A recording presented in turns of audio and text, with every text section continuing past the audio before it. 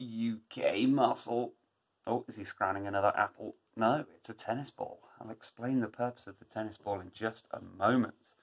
If you're not caught up on the current lore from the current arc, I have a reoccurring back injury. It's a back pain. Although this is what I wanted to talk about today, is pain. Pain, pain, pain. Pain, pain, my so great and terrible pain, this awful pain that I am in. I wanted to talk about referred pain, because good news, I have recently discovered that my back pain is actually originating from the muscle which is deep underneath the glutes, called the piriformis muscle. Very important muscle, and a muscle that often gets very tight.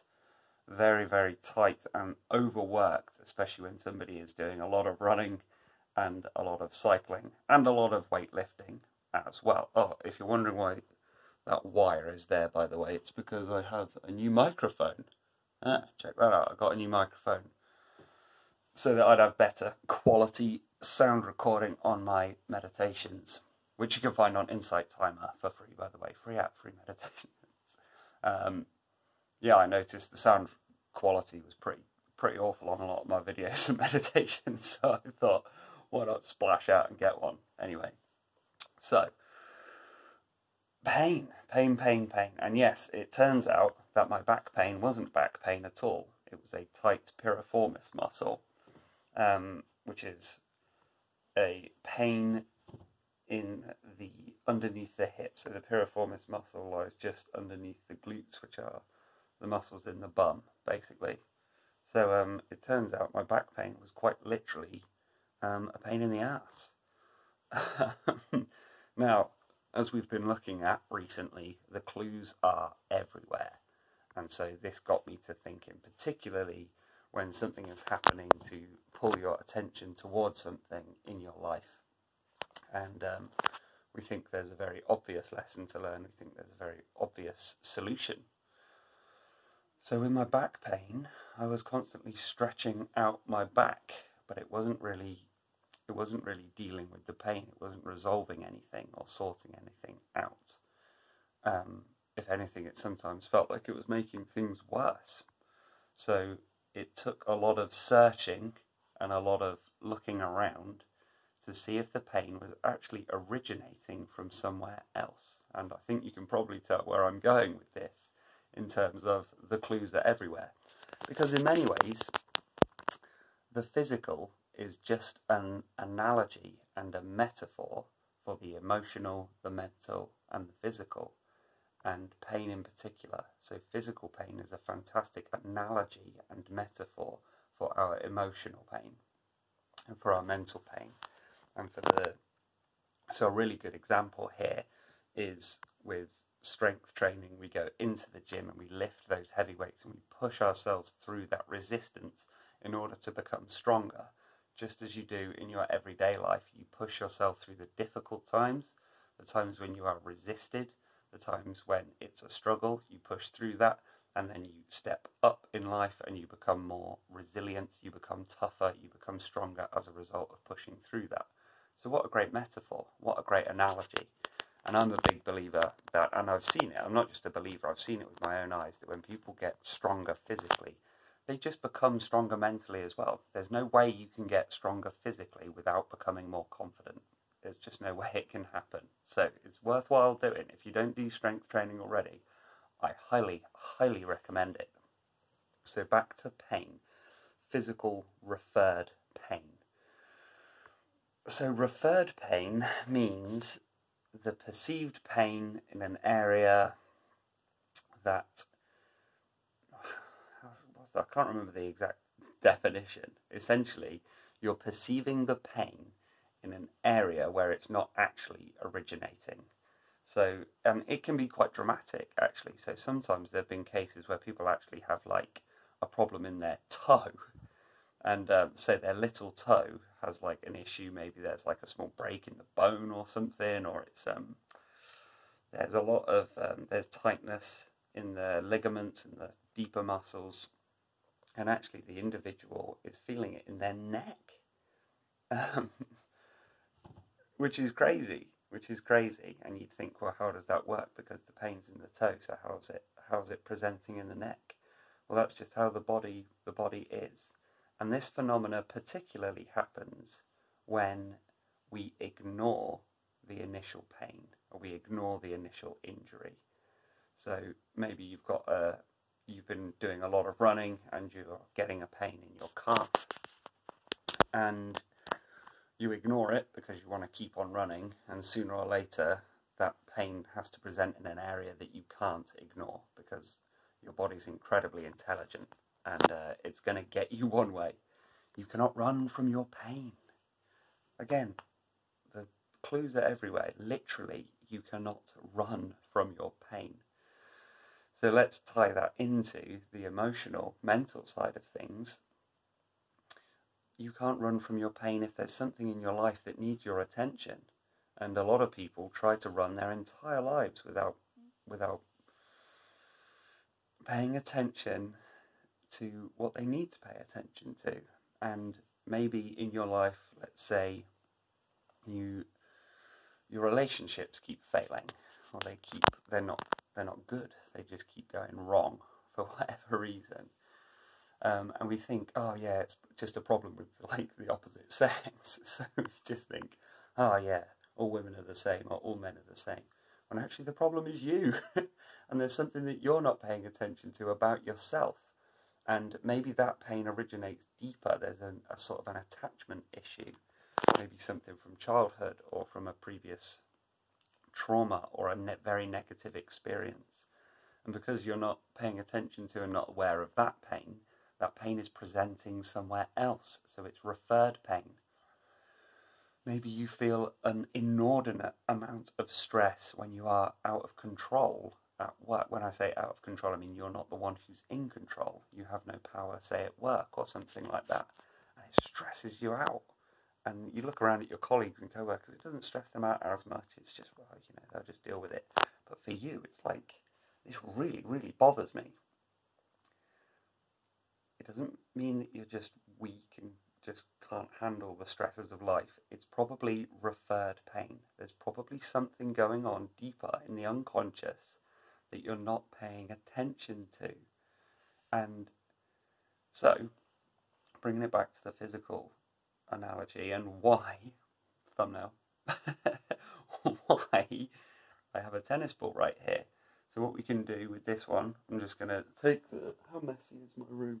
Too messy to show you. Essentially, I'm going to take this tennis ball, I'm laying down on the ground so I can put my weight onto, and this is the weight of the glutes here, so right underneath the hips, and I'm just going to find that deep piriformis muscle.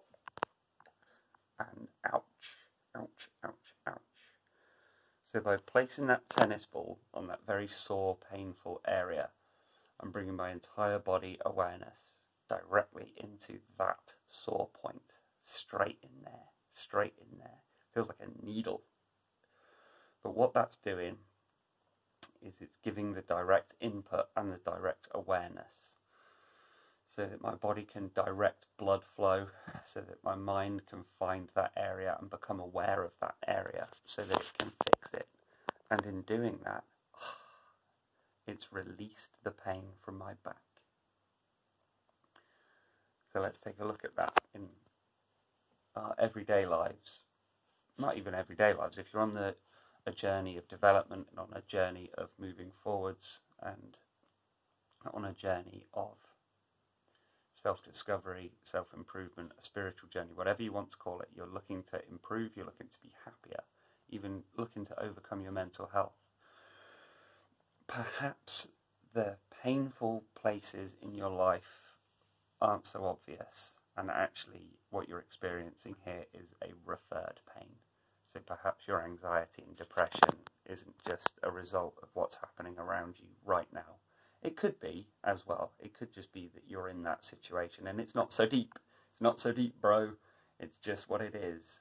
Or if you've noticed a pattern and you've noticed this is a reoccurring theme throughout your life, and the usual solutions don't seem to be working, perhaps you're experiencing referred pain. And none of this is spiritual mumbo jumbo. This is like backed up. This is they've long understood this. There is a deep unconscious. There's different theories as to sort of like what's more important when it comes to your unconscious. Some sides are going to say, oh, it's mostly to do with just how you were brought up, like the psychotherapy sort of side of things. Whereas your CBT, cognitive behavioural therapy, tends to say that things are more a result of sort of negative mind patterns, not with necessarily a source, but because you've been going through that negative mind pattern for so long, it's almost like overusing the muscle, and so that's what's causing that referred pain. So everywhere's going to have a different kind of take on things, and my general take on things is they're all right. This comes to integral Zen. Everything's right. I know that sounds illogical and irrational and crazy, and how can every discipline be correct? But I think every discipline is correct, and go figure. I don't have to explain that one. Just you just have to take my word on it. They're all right. All of them are 100% correct.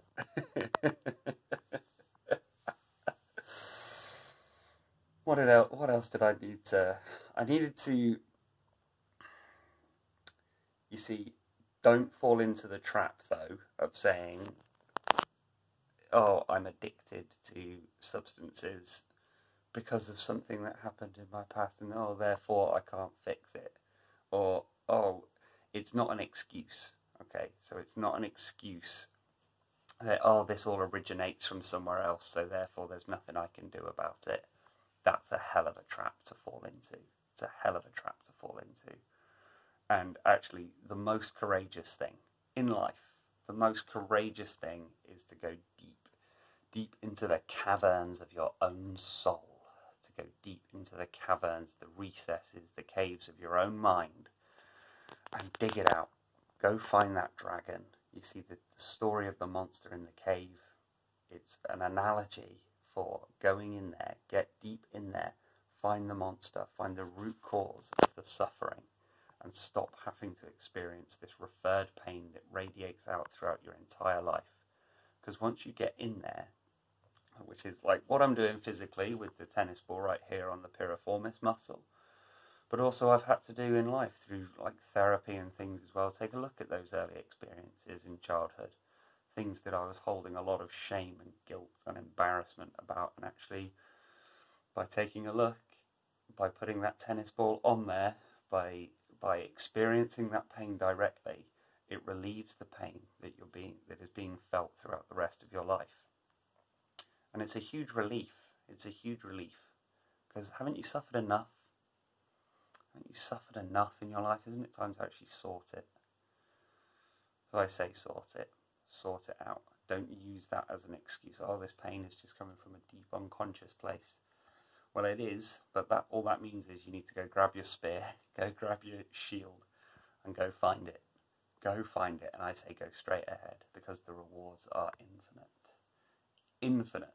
See, now, I've been spending a little while doing that with my tennis ball for the piriformis muscle today, and now my back is feeling a lot more relaxed, and I can go and enjoy my day a lot more without that feeling that referred pain. And the thing is, team, you'll never know when you're just going to find it, when you're just going to find that key thing, that key pain, that key negative experience that you've had in the past that has been bugging you for so long, and you find it and it's like, oh, wow, things just reawaken. Appreciating all of the comments on everything recently. It seems like you're getting it. You're really getting it. And I say keep at it. Every day's a new day, right? Forget your story. What can you do today? What can you do today to start moving yourself forwards? I want to see what you got, team. I want to see what you got. Onwards and upwards. You still have time.